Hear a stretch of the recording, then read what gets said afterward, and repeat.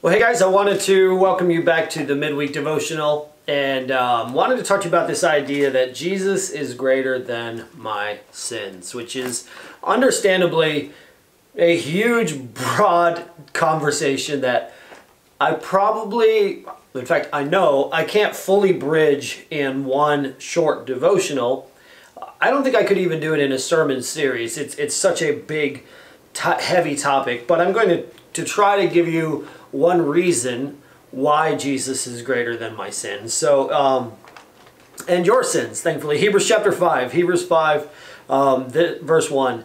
For every high priest taking from among men is ordained for men in things pertaining to God, that he may offer both gifts and sacrifices for sin, who can have compassion on the ignorant and on them that are out of the way, for that he himself also is compassed with infirmity. So the idea here is that high priests in the Old Testament days were given this role of being a high priest by people. And the people would appoint them. Often there was controversy about who was allowed to be a high priest or why, and they would have, in the Old Testament we find high priests who were evil, and we find some high priests that were just downright terrible, and then we find some good high priests, and we find priests that are appointed by bad people, and there's all of this going on. And the idea in Hebrews 5 is reminding us that high priests are people who are appointed by people. However, God the Father appointed Jesus, God the Son, to be our high priest on earth. And so he is a better high priest than all of the other high priests, because no matter how good of a high priest you were, you eventually would pass away, or you would retire or quit your job. And then there would be somebody else, and then there'd be somebody else, and there would be this continual thing. What's fascinating about the verse is that the passage says that they can have compassion on the ignorant and them that are out of the way. Now, nothing, I think, better sums up you and I than that verse. We are often ignorant of our sins, and often we are going the wrong way in life. There are times when we do things out of ignorance. There are times when we do things out of a willful desire to go the wrong way. But there's also times when, even when we're attempting to do right, we're doing wrong. But the priest was there to help those who were ignorant and those who were out of the way. He would make sacrifices for their sins. The problem is, he could only do this during his time as high priest. And he would have to make a new sacrifice every year for sins. And this was a brutal, bloody, messy job.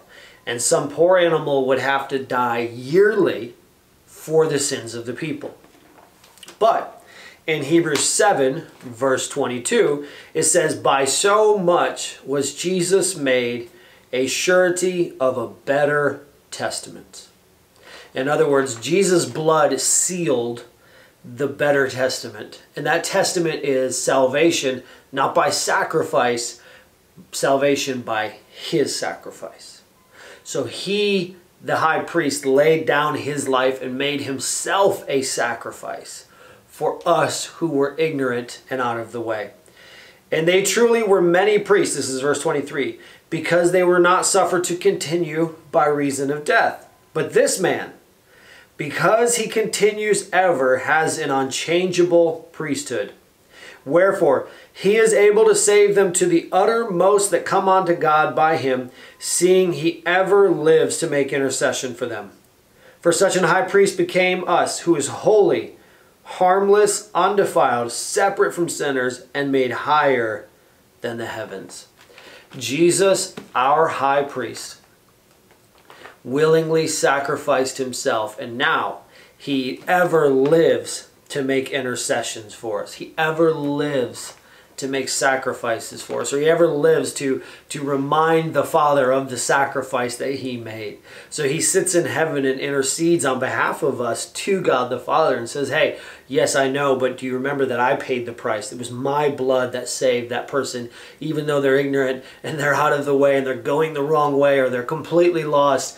My blood paid for that. And so when God looks at us, he doesn't see us. He doesn't see our sins. He sees the blood of Jesus Christ. When God the Father sees you and I, his children, he sees the blood of Jesus, not our sins. And this is why he is greater than our sins.